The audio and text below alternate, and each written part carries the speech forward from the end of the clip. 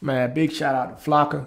I'm glad he did this sit down with Shannon Sharpe, and he pretty much in this clip he pretty much stated why he stopped going back to the hood. You know, the gist of everything is that he not going a place where all the odds are stacked up against him. You know, Flocka was one of those guys that, he's really from Atlanta, really from the streets.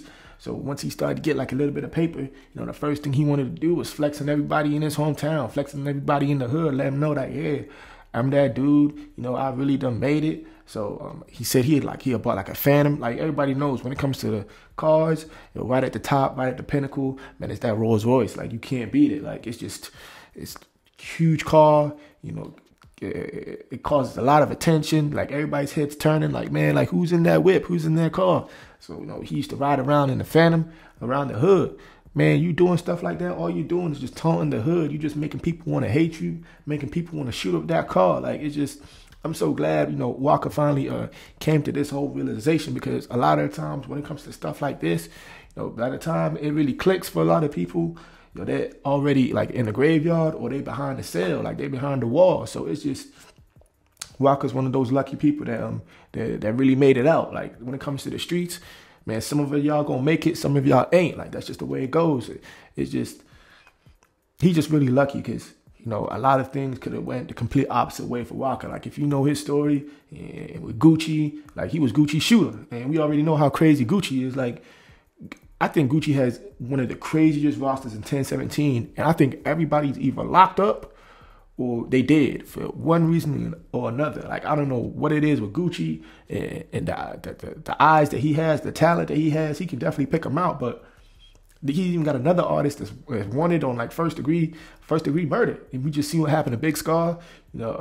He passed away from pills. We got Pooh Shiesty. He behind the wall for like 6.5 years. Fujiano, he behind the wall for another 5 years. It's just, man, it's just really sad, man. It's just really unfortunate, man. I'm just glad. And then Waka even said at the during the clip that he used to ride by this place in Atlanta, and there was just like nice, like posh, like really like condo downtown. And instead of putting the money towards that is gone up 4 or 5 times in value, he ended up buying that car. And everybody knows when it comes to cars, man, as soon as you drive it off the lot, man, it's going down in value. You cannot even get the same price that you once got it for once you drive off that lot. As soon as you put a little bit of miles on it, that's it. That car now becomes from new to used. So I'm just glad Waka, we get to see the growth for him. I mean, Waka used to be in a club, holding the wall clubs, going crazy. Him and OJ the Juice Man, like if you see the growth and the maturation process, it just goes to show you like what a bunch of the street artists that passed away in their early 20s, how they would have looked when they turned in their late 30s or in their 40s. Because we just seen it with Waka and OJ and Gucci. We just see like the turnaround and complete transformation. So man, Waka going from them clubs where it ain't really safe. You gotta like watch your back. You clutching every time you see a group of people walking your way, to now, when I see Waka, he's across the world.